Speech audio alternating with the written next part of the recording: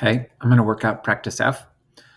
It's supposed to check an array of integers and return true if the numbers are ascending. That means going from smallest to highest, and false otherwise. And it's okay if two are the same in a row. So anyway, when we check nums A, we should get true because it goes up or the same.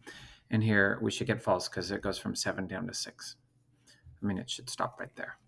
So what I'm going to do is reverse this. I'm going to return true if all my tests don't return false. So I'm going to check the whole array and make sure everything's in ascending order. And if I ever find it not being in ascending order, I return false. And then the default value at the very end is to return true. I'm going to start with element 1 instead of element 0 of the array, because I'm going to check the current element with the previous element. I still has to be less than nums.length. And it's pretty simple check. If nums I, remember, think about it, we're looking at the second element of the array, element 1. If it's less than the previous one, then it's not in ascending order. We can return false. It's literally that simple. I'm done.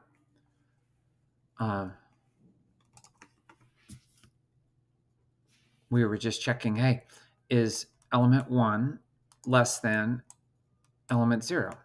No, great. Okay, is element element 2 less than element 1? Is 7 less than 5? Is 7 less than 7? Is 8 less than? And so this whole thing doesn't trigger it, the first one, so then it returns true.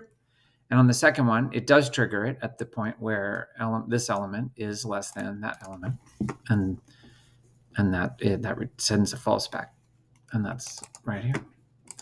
So that was quick.